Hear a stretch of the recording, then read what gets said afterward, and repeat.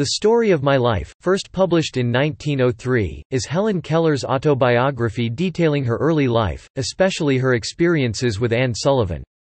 Portions of it were adapted by William Gibson for a 1957 Playhouse 90 production, a 1959 Broadway play, a 1962 Hollywood feature film, and the Indian film Black. The book is dedicated to inventor Alexander Graham Bell.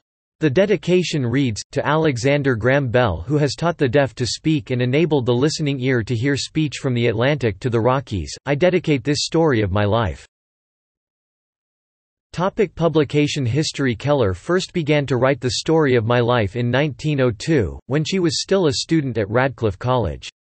It was first published in the Ladies' Home Journal in the same year as a series of installments. The following year, it was published by Doubleday, Page & Co., as a book. The book was well received.